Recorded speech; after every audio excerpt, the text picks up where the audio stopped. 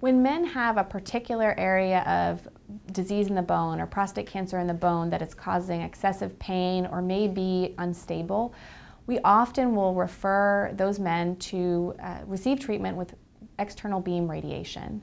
This is radiation that's targeted specifically to that one location and really addresses the prostate cancer in that area. It does not address prostate cancer in any other location. It only really hits that area.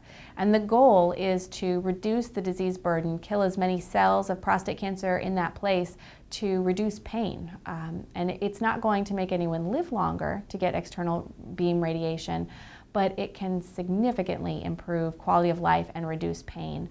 And for our patients with prostate cancer, this is a hugely important and wonderfully effective treatment.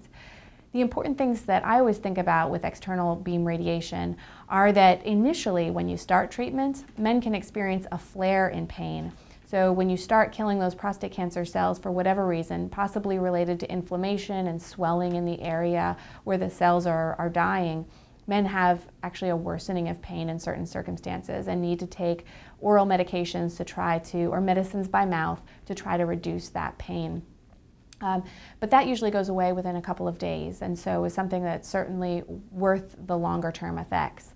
The other important piece that I think about with external beam radiation is that the effectiveness does not peak for about 2 to 3 weeks after, or until about 2 to 3 weeks after you complete treatment. And so even if one is not feeling significant relief during treatments with radiation, or even once that radiation treatment has finished, it is still very possible and very likely that that individual will feel significant pain relief within the next few weeks after treatment.